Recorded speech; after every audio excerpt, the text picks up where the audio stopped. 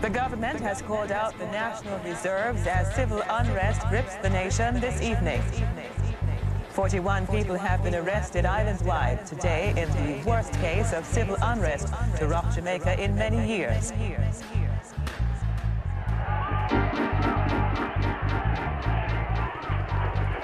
Food and major commodities run low as Jamaicans remain locked inside.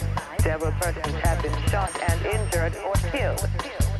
Shortly after 3, a single bullet pierced the chest of the 25-year-old expectant mother as she stood at the intersection of Grand Bend and Shorted Road. Her family was tugging at her lifeless body. Hospitals, airlines, and vendors hurting from the wounds of violent protests. A team from the IMF, which is currently in Jamaica, is wrapping up a 4-day visit for a technical assessment of the country's financial situation.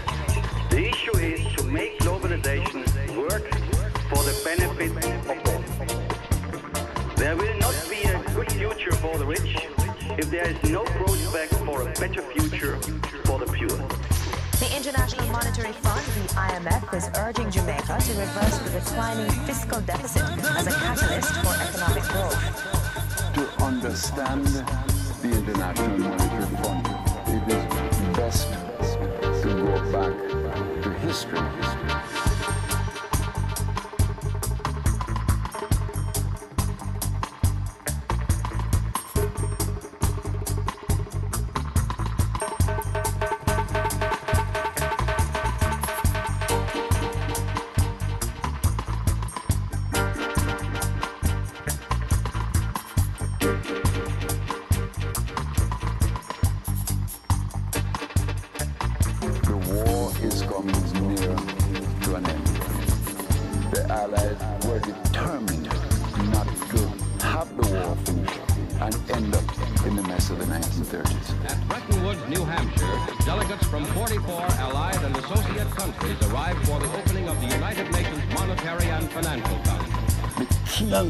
Institution set up was the International Monetary Fund.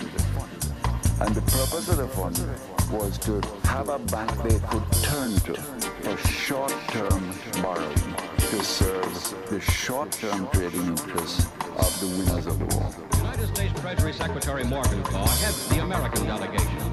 To be discussed are plans for the stabilization of world currency. Same time they set up the World Bank to provide capital for the rebuilding. You have to remember what we now know as the World War didn't exist. There were a few major powers, each of which had a large empire.